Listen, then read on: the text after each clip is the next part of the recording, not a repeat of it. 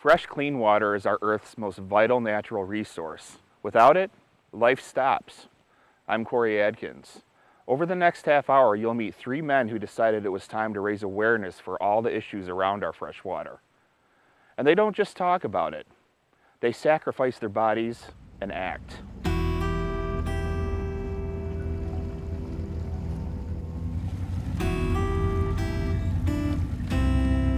This is the look of pain.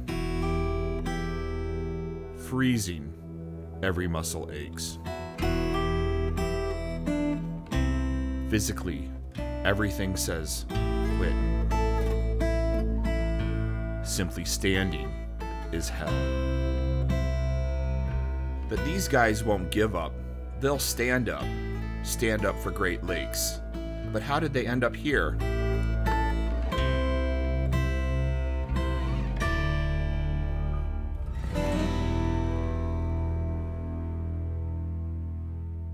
We love the water. We're here to do something crazy to bring about issues that are affecting our Great Lakes, the ever-growing issues. Everybody wants it. This lake's pretty important to me, and I think 2 years ago when we saw it get trashed, we decided we need to do something about it. In 2015, thousands of people trashed Torch Lake after a 4th of July party on the sandbar. Just seeing that, one of the most beautiful places I've ever seen and paddled, be destroyed by, those cups floating down and the plastic and beer cans, which is, it's not what we want people to see when they come here. It's not what we want to see when we paddle. Ever since, they helped clean up.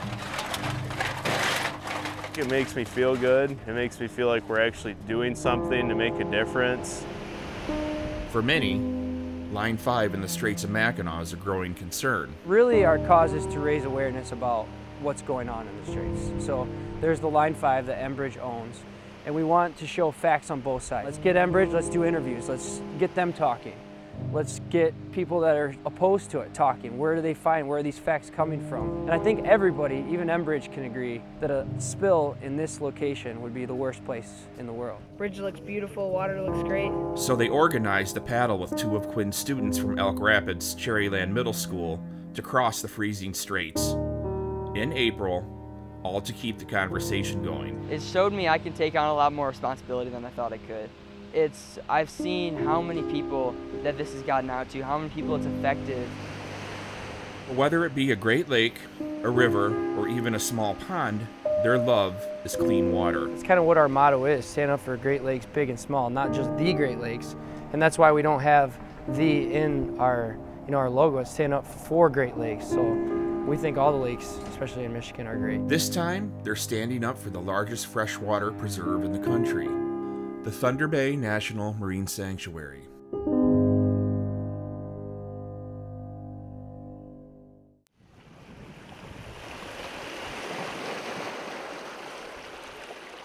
Thunder Bay National Marine Sanctuary is 4,300 square miles of Lake Huron, and below those waves is an incredible collection of the rich history of the Great Lakes. There's about 200 shipwrecks that are hidden below those waves, magnificently preserved by the fresh water of the Great Lakes.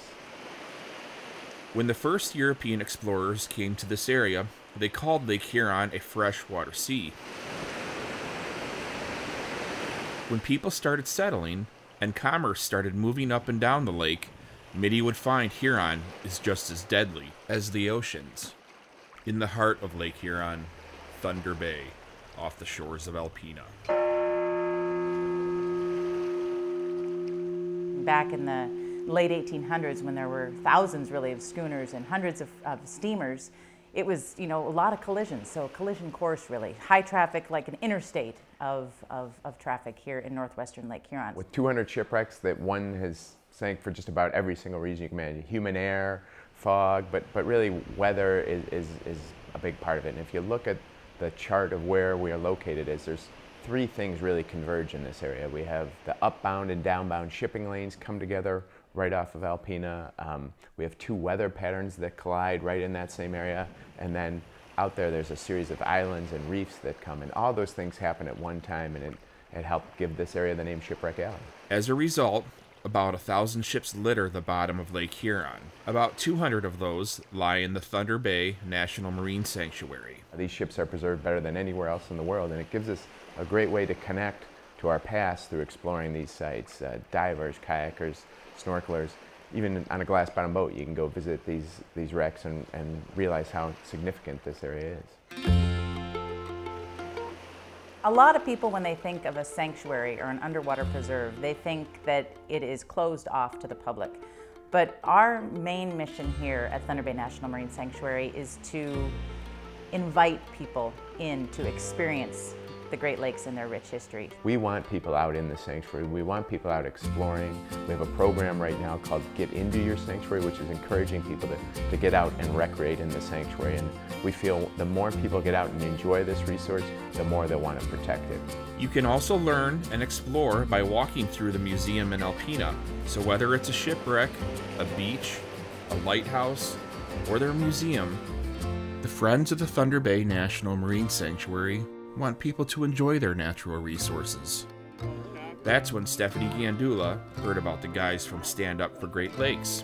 I saw on Facebook this team of paddlers, Stand Up for Great Lakes, had paddled across Lake Michigan, and I thought, wow, well, if they can do that, maybe they'd like to paddle across Thunder Bay National Marine Sanctuary. So I reached out to them and said, I've got a body of water for you guys to paddle across. Didn't know if they'd take me seriously or not, but had a great conversation with Kwin Morris, and that was a couple years ago, and since then we've just been working really hard to make it happen.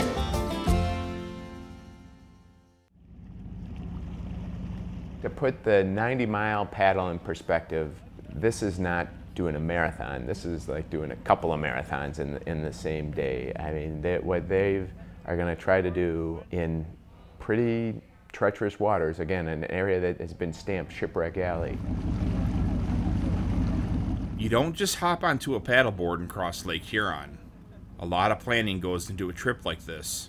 2 safety boats were needed, along with crew. 287-foot-long wooden freighter. And on May 19th, 2017, we all gathered for a safety paddle. We're trying to shoot for the Tobermory region, and so meeting the captains was priority 1. Talking about safety, game planning, where we're launching from, getting them used to our lights, getting them used to our speed and our pace and things like that. A part of it is knowing that the boats are there for emergency situation only, and that's one of those things where, you know, we would like to do it with just us 3, because if it's just us 3, you got to make it no matter what. But we all have people that care about us, we all care about other people, so it's it would just be irresponsible, I think, and selfish to do without the boats. Planning for weather is never easy. That's one of the reasons why Kwin, Joe, and Jeff picked Ryan Matuzak to be the captain.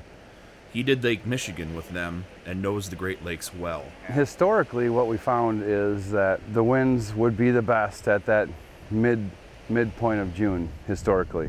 So what we were hoping for is a day where we had some high pressure and light winds out of the west. With all that in mind, a week in June was set as our window. If the weather patterns didn't set up right between June 13th and the 21st, the trip wouldn't happen. Luckily, the weather god shined down on us, and on June 18th, everybody headed to Alpena. With boards unpacked and nerves high, EMT and firefighter from Alpena, Mike Sanders, took the guys' vitals and talked safety. If you do get hypothermic, it's not the end of the world. There are some things, you know, like increasing your calorie intake, increasing your sugar. I'll probably give you some glucose at that point. I always find it very interesting to watch people, as a paramedic, to watch people kind of dip their toe in the deep end of the pool, so to speak. Great things happen. You see the best of people.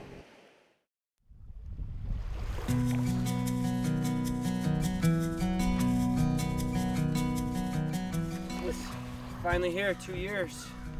Planning for 2 years, and it's here. Nerves right now, for sure. The morning was finally here, June 19th, 2017. With the safety boats waiting offshore. Very nervous. Anxious to get going. That's good. It was time to go. Don't worry, we'll be all right. Joe will save me.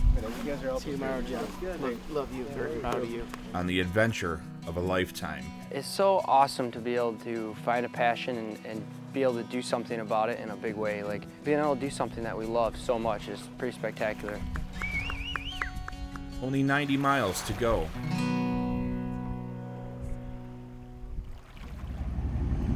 Go get them.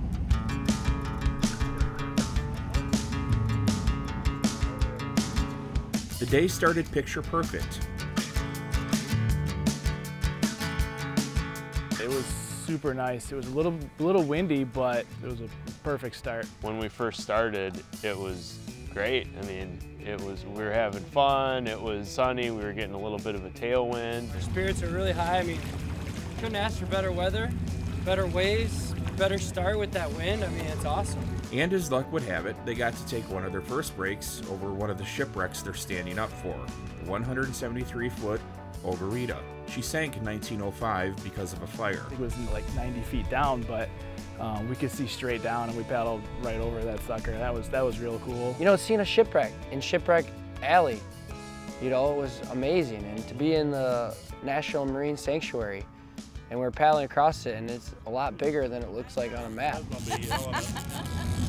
It wasn't just Joe, Jeff, and Quinn having a good time. Elmo and I picked out some lures we thought would probably be fun, and that sure turned into some great entertainment. The paddlers got to watch us reel in some lake trout. Yeah, my friend. And the next thing to happen, I swear you couldn't script. We were really trying to get that steelhead bite, and so we got one coming across Huron, and the great thing was, I'm hollering to Jeff as Stephanie's trying to reel for us that, hey, the fish is coming, because I could see him jumping behind Jeff. The next thing we know, the steelhead jumps right on the board with Jeff. Jeff Guy extraordinaire caught this fish. Look at that.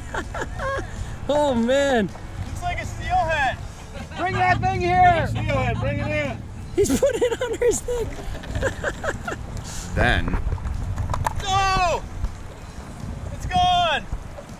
He lost it. That was awesome. That couldn't have been. That was fantastic. He thought he was going to get rescued, maybe. Oh, he was about to get rescued into the grill. Into her belly. that was a moment everybody will remember, but made the rest of the trip difficult for Jeff. And the fish jumped right on my board, and so the next break, I've got this little seat to sit on, and man, I need to stretch my hip. So I go to sit on that seat, and it's covered in fish slime, and I slide right off into the water. And I only have my dry suit on halfway. So I'm like my bottom half is like filled up with water and couldn't get it out. That's when Lake Huron said fun time is over. So here's the deal. We got these ones here and those ones there. They both are legit storms. It started to rain and I got cold and I sort of struggled for a few hours. And I'm thinking, man, if it gets cold at night and I'm wet, this is gonna be rough. It rained for almost 5 hours. So we got wet, it rained, and the winds kind of shifted. It came at us a little bit, northeast a little bit. It was kind of a wash machine for a while, and that was kind of the worst part because that's what makes your legs the most tired. When I first got cold, my legs were sort of like wobbly. I was feeling like a baby deer, and I was like, I'm not gonna do this for 20 more hours. And Quinn looked over at me one time and started laughing. I go, what? And he said, you're like wobbly. And I actually got kind of pissed off at him. And I said, all right, enough of this. So that's when I went off on my own for a while and mentally got back into it, but also then got warm again. How about this? When's the last time it's gonna rain? It'll be later today. Yesterday. Well, going into the later portions of a day being wet is a bad situation. Any opportunity to dry off is very key. Once that sun sets and you're moist, it's going to get colder out there. We're going to be whatever the temperature of the water is. I'm just trying to time out being able to see if I can dry out before night. Night was coming, and it seemed like the rain wasn't going to stop. Being cold and wet at night could cause hypothermia and end the trip. Then Mother Nature threw them a bone. And then We prayed for some dry weather, and that's what happened. The skies opened up. I was so worried about trying to be dry for nighttime that I had my dry suit down to my ankles and was just trying to air everything out. We got some dry weather and we got to dry out. I pulled my dry suit down to about here so my whole upper body could use that wind to dry out. We're sitting here floating around over the deepest part of Lake Huron right now, 730 feet, at least one of the deepest parts. Then the perfect sunset happened. The lake provided them a moment that will forever be seared into their memories.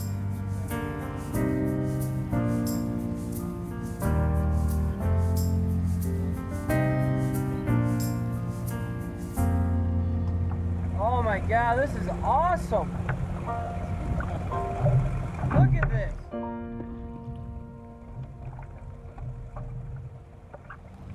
I was trying to like live in the moment, you know? It's gonna be over before we know it. We were about halfway through the trip, and I'll be honest, many of us on the safety boats thought the trip would be boring. We were wrong. I didn't know what to expect. I brought a book along to read and things to do because I thought there'd be a lot of downtime, lack of excitement and so forth on this trip, and it was far less than that. I figured by now I'd be twiddling my thumbs, feet up, wondering what to do with myself, and it's been nothing but non-stop action. I see the first star.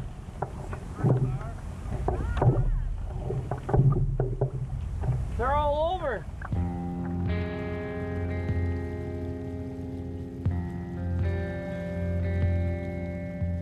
Night was now here, the most dangerous part of the trip. But nighttime was a very life and death, serious experience. So we had 6 hours plus of nighttime and making sure those paddlers stayed on their board and making sure we could see their eyes and making sure they were safe.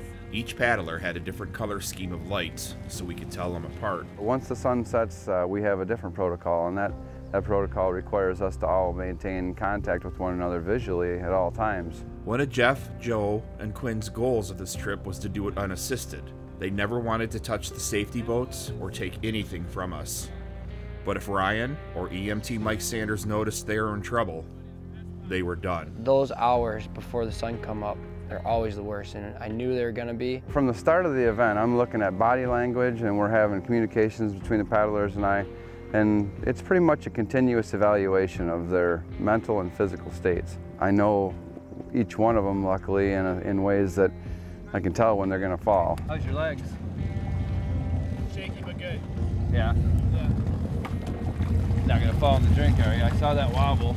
Yeah, I've been doing it all day. Yeah, but that was a good one. In that point too, we'd been paddling for over 12 hours, you know, way over 12 hours. And that's when things start hurting. You can't see really anything but lights. But not a lot of light.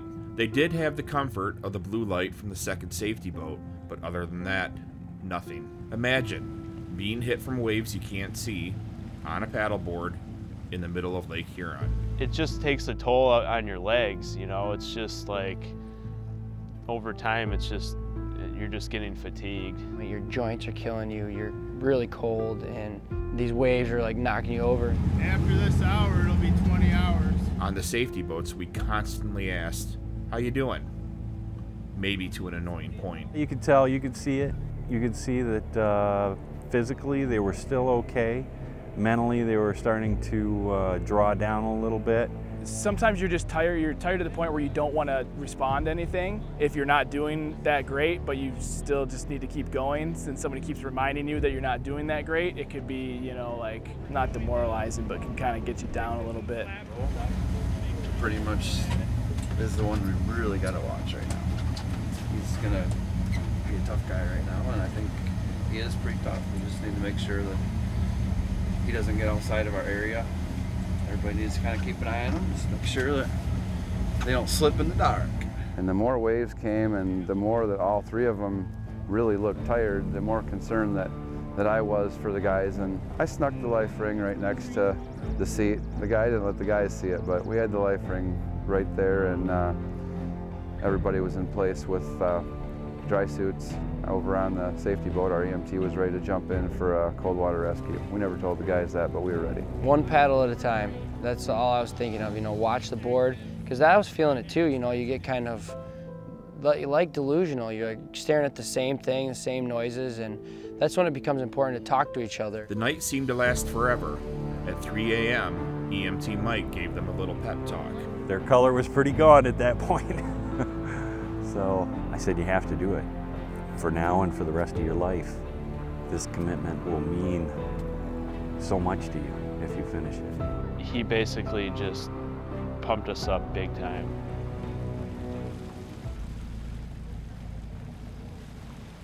It was now 4:30 in the morning, and first light cracked the horizon. It was the sign of the long, cold, dangerous night finally being over. It was awesome to see light and be like, all right, the night's over. But I thought as soon as we saw light that we'd see land, and we didn't see land. We're in the rain. There's no land in sight. But right now, it's raining.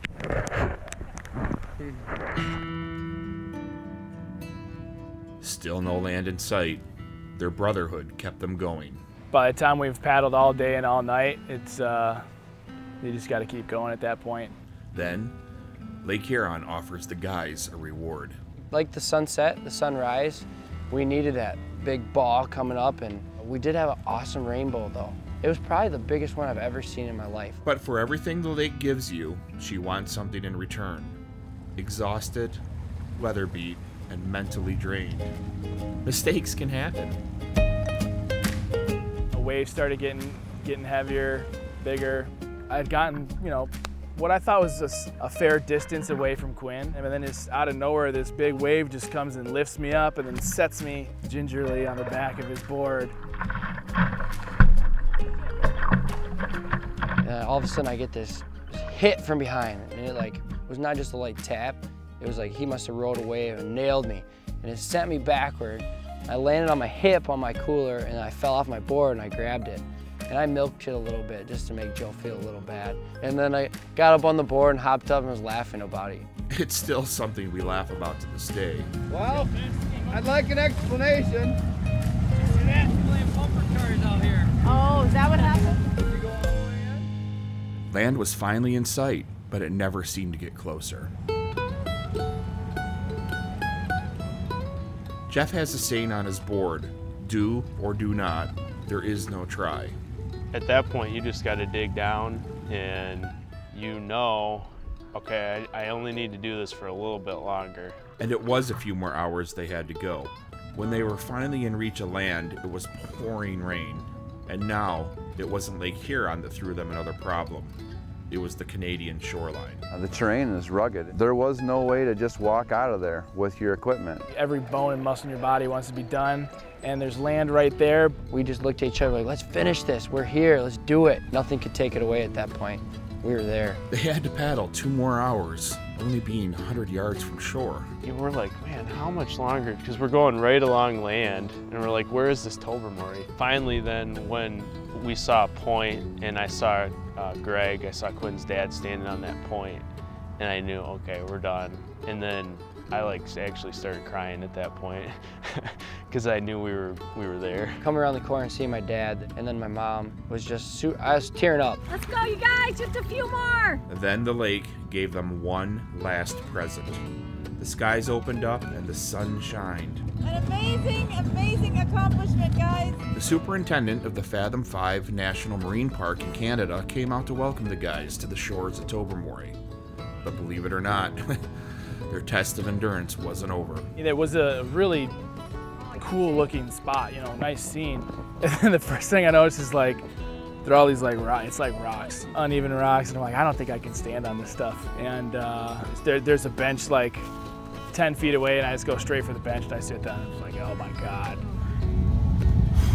Man, it was like rocky, and we pulled our boards up in there, and it was hard to stand up, but it was awesome because I had the American flag, and I was like, all right, I can't fall down. You're up to it on it. Congrats, man. Made it. Oh, dude. This is unbelievable. Dude. Made it. A celebration of friends and brothers. we got the Canadian flag out and we got the United States flag, and it was just one of those moments right there. We hugged each other. Those moments I'll remember forever. On the dock, the tears flowed. Dude, you guys dug so deep. You dug so deep. Look at those things. Holy cow. Get over here. Thank you. Yeah. All right. Emotional thing for all of us to watch. Tough. You guys are tough. I'm telling you. That was tough. In the last 28 hours, Kwin Morris, Jeff Guy, and Joe Lorenz each took about 65,000 paddle strokes. That's the amazing part for me is, seeing how doing something so basic on the Great Lakes helps people understand the need to, protect and preserve our freshwater resources. All to stand up for Great Lakes. I don't think I'll do one that long again, ever again. But to look back and say, we paddled 90 miles in 28 hours, not many people can ever say that. This is what we brought for you guys. They ended up raising $7,000 for the Friends of the Thunder Bay National Marine Sanctuary. For the guys to have dug as deep as they did to do that event for the reasons they're doing it just says a lot about their character and how tough they really are.